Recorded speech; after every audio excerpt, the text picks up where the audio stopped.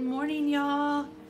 So yesterday, I'm sure you noticed there was not a Bible reading video. We're going to get right into it since we missed yesterday. Sorry, y'all, no makeup, messy bun today. That's just the kind of day it is. But I didn't want to miss another day of reading, so we're going to get right into it. And we're going to start with chapter 11, which is yesterday's reading. And we're going to try to get through it as quickly as possible just because with it being 2 chapters, I don't want this to be a hugely long video. So here we go.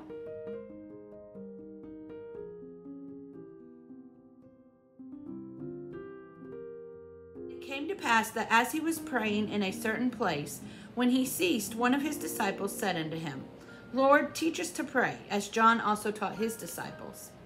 And he said unto them, When ye pray, say, Our Father which art in heaven, hallowed be thy name. Thy kingdom come, thy will be done, as in heaven, so in earth.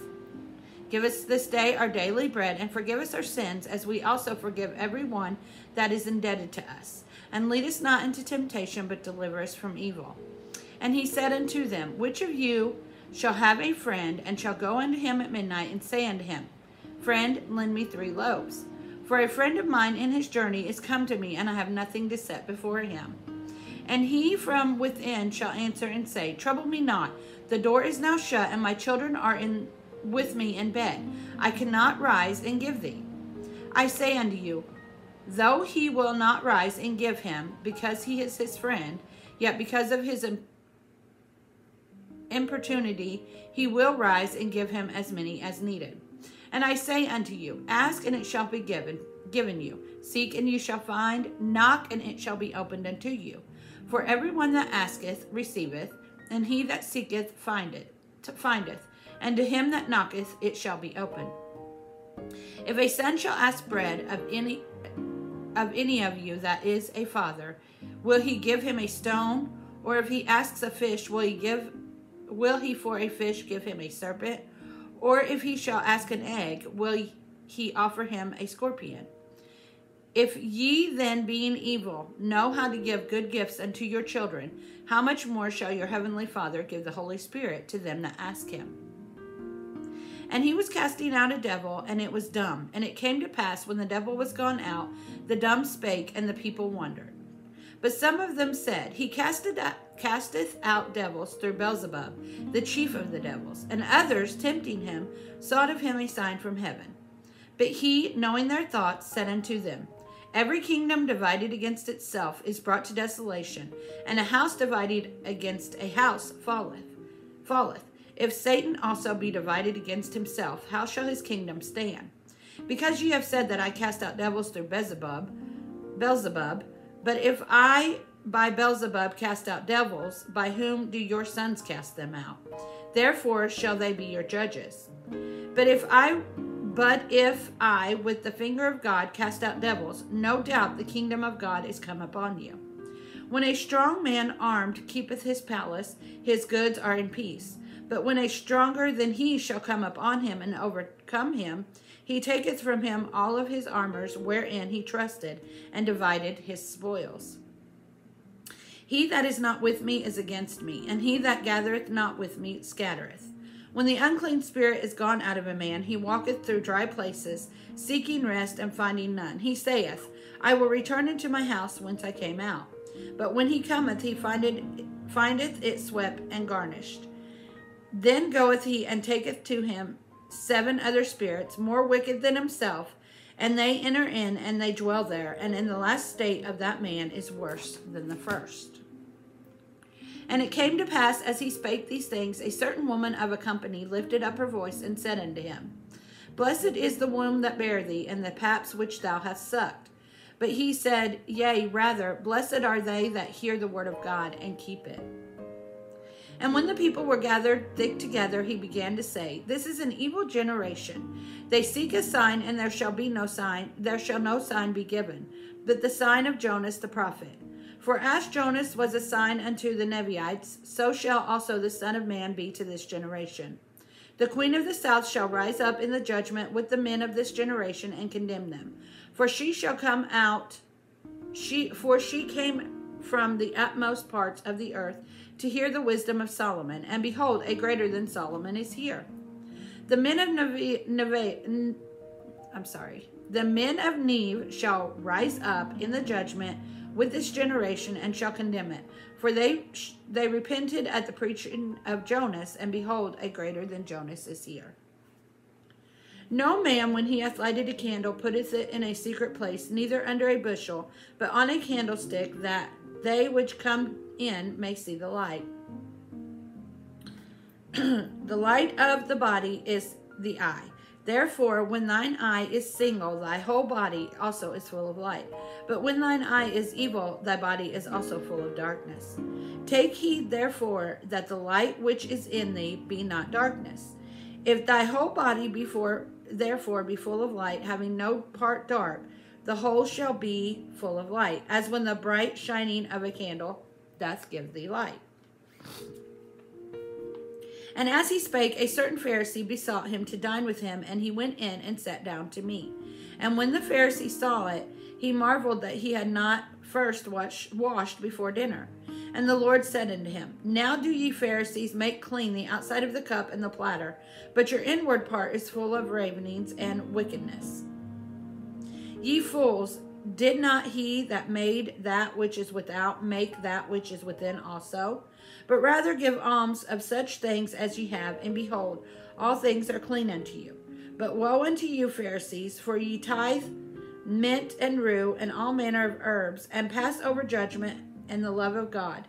These ought ye to have done, and not to leave the other undone.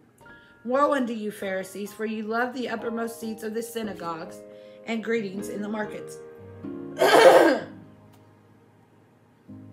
Woe unto ye, scribes and Pharisees, hypocrites, for ye are as graves which appear not, and the men that walk over them are not aware of them. Then answered one of the lawyers and said unto him, Master, thus saying thou reproachest us also. And he said, Woe unto you also, ye lawyers, for ye lade men with burdens grievous to be borne, and ye yourselves touch not the burdens with one of your fingers. Woe unto ye, for ye build the sepulchres and the prophets, and your fathers killed them. Sorry, y'all, the drainage is getting worse this morning. Truly ye bear witness that ye allow the deeds of your fathers, for they indeed killed them, and ye build their sepulchres. Therefore also said the wisdom of God, I will send them prophets and apostles, and some of them shall slay and persecute, that the blood of all the prophets which was shed from the foundation of the world may be required of this generation. From the blood of Abel unto the blood of Zacharias, which perished between the altar and the temple, verily I say unto you, it shall be required of this generation. Woe unto you, lawyers, for ye have taken away the key of knowledge. Ye entered not in yourselves, and them that were entering in ye hindered.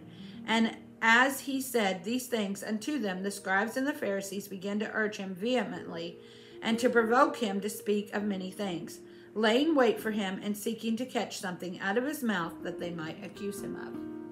Okay, now we're going to go right on to chapter 12.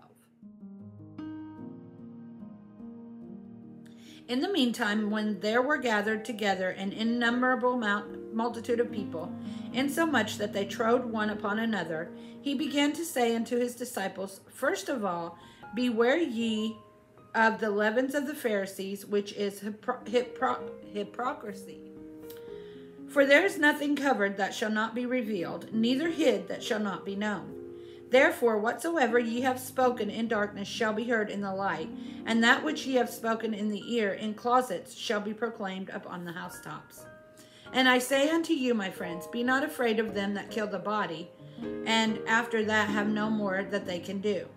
But I will forewarn you whom ye shall fear. Fear him which after he hath killed hath power to cast into hell. Yea, I say unto you, fear him.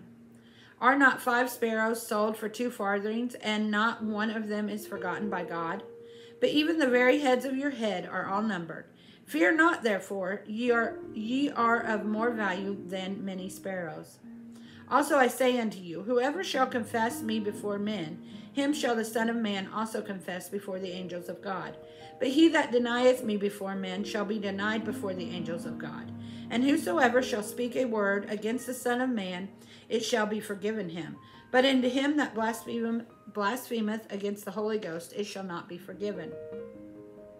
And when they bring you into the synagogues and into magistrates and powers, take ye no thought how or what things ye shall answer, or what ye shall say, for the Holy Ghost shall teach you in the same hour that what ye ought to say. And one of the company said unto him, Master, speak to my brother that he divide the inheritance with me. And he said unto him, Man, who made me a judge or divider over you? And he said unto them, Take heed and beware of covetousness, for a man's life consisteth not in the abundance of the things which he possesseth. And he spake a parable unto them, saying, The ground of a certain rich man brought forth plentiful. And he thought within himself, saying, What shall I do, because I have no room where to bestow my fruits? And he said, This will I do. I will pull down my barns and build greater, and there will I bestow all my fruits and my goods. And I will say to my soul, Soul, thou hast much goods laid up for many years. Take thine ease, eat, drink, and be merry. But God said unto him, Thou fool, this night thou so shall be required of thee. Then those shall those things be which thou hast provided. So that he that layeth up treasure for himself, and is not rich toward God. And he said unto his disciples, Therefore I say unto you, take no thought for your life, that what you shall eat, neither for the body what ye shall put on. The life is more than meat, and the body is more than raiment. Consider the ravens, for they neither sow nor reap, which neither have storehouse nor barn, and God feedeth them. How much more are ye better than the fowls? And which of you, with taking thought, can add to his stature 1 cubit? If ye then be not able to do that which is least, why take ye thought for the rest? Consider the lilies, how they grow. They toil not, they spin not, and yet I say unto you that Solomon in all his glory was not arrayed like one of these. If then God so clothe the grass, which is today in the field, and tomorrow is cast into the oven, how much more will he clothe you, O ye of little faith? And seek not ye what ye shall eat, or what ye shall drink, neither be ye of doubtful mind. For all those things do the nations of the world seek after, and your Father knoweth what ye have need of these things. But rather seek ye the kingdom of God, and all these things shall be added unto you. Fear not, little flock, for it is your Father's good pleasure to give you the kingdom. Sell that ye have, and give alms. Provide yourselves bags which wax not old, a treasure to the heavens that faileth not, where no thief approacheth, neither moth corrupteth. For where your treasure is, there your heart shall be also. Let your loins be girt about, and your lights burning. And ye yourselves, like unto men that wait for the Lord, when he will return from the wedding, that when he cometh and knocketh, they may open unto him immediately. Blessed are those servants whom the Lord, when he cometh, shall find watching. Verily I say unto you, that he shall gird himself and make them to sit down to meat, and will come forth and serve them. And if he shall come in the second watch, or come in the third watch, and find them, so blessed are those servants. And this know, that if the godman of the house had known what hour the thief would come, he would have watched, and not have suffered his house to be broken through. Be ye therefore ready also, for the Son of Man cometh at an hour when ye think not. Then Peter said unto him, Lord, speakest thou this parable unto us, or even to all? And the Lord said, Who then is that faithful and wise steward, whom his Lord shall make ruler over his household, to give them their portion of meat in due season? Blessed is that servant whom his Lord, when he cometh, shall find so doing. Of a truth I say unto you, and he will make him ruler over all that he hath.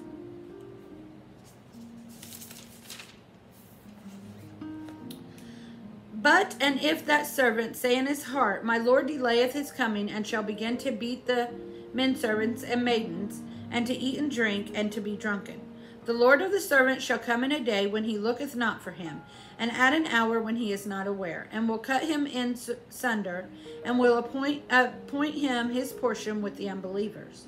And that servant which knew his Lord's will and prepared not himself, neither did according to his will, shall be beaten with many stripes.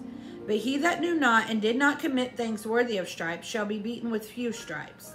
For unto whomsoever much is given, of him shall be much required.